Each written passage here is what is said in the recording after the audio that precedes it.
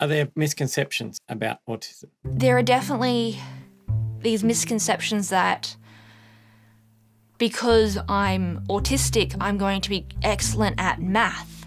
I hate math. I love English, and as soon as I tell someone I'm autistic, they try to get me to give them the square root of pi.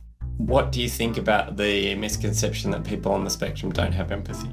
I've never met someone on the spectrum who is unable to empathise with another person.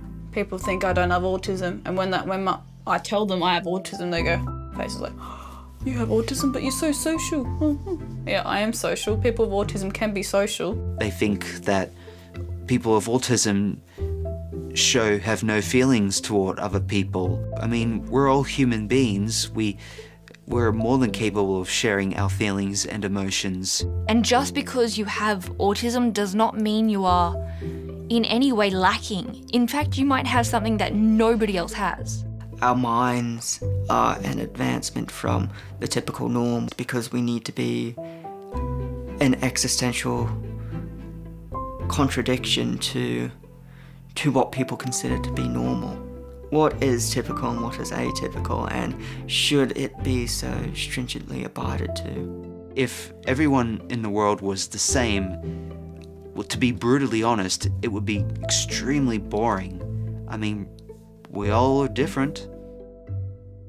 How does autism affect you? People on the spectrum have a very idiosyncratic relationship with language compared to people who are neurotypical. And language is wielded quite uniquely by them in how they express themselves. Some do not use language at all, they are non-verbal. Then there are others such as me where I'm verbose. With the things I really love, my brain is like a sponge. It just soaks in the information, and the pathways to access that information are really clear.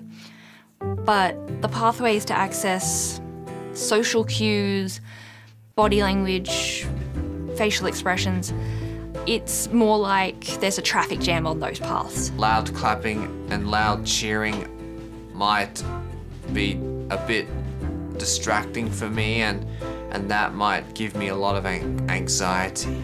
I don't hug people because it gets very sensory, especially with food.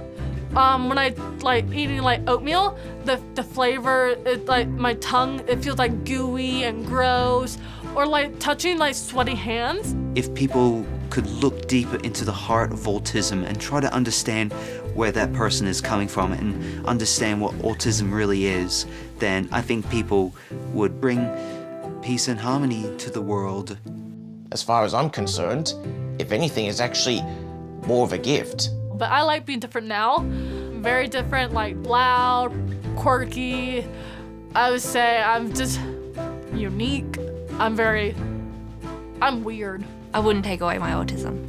It's part of me, it's part of who I am. And it always will be. And it's not a bad part of me, it's a good part of me. So no, I wouldn't change that.